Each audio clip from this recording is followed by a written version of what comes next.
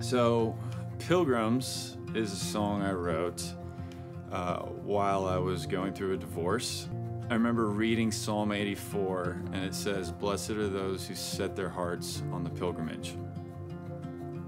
The pilgrimage was this once a year journey to Jerusalem that the Jewish people would take.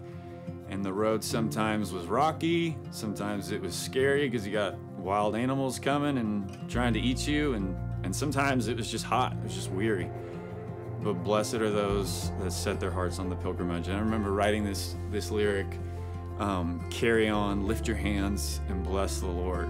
And I remember thinking, I can't lift my hands right now and bless you, but there's gonna come a day that I can.